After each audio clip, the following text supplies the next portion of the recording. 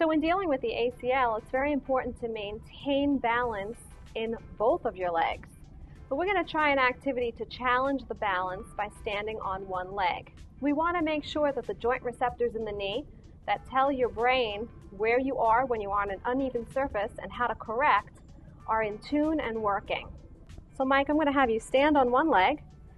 You're going to slightly bend the knee, making sure not to keep the knee too far forward. And you're going to hold that position. We'll start with a 10-second hold. After the 10 seconds, place the foot down, and then try that again. You're going to progress that by making it a longer hold. We can go up to 30 seconds, 45 seconds, and this is something that you can try throughout the day. Another way to make this activity harder is to put an uneven surface under the foot. We're going to use a foam block.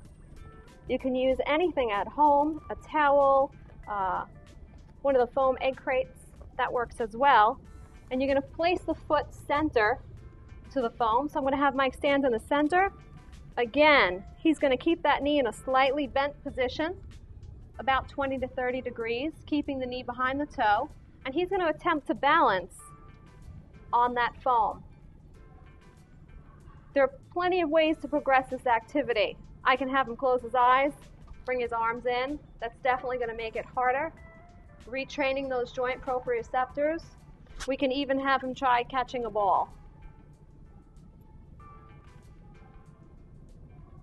Great.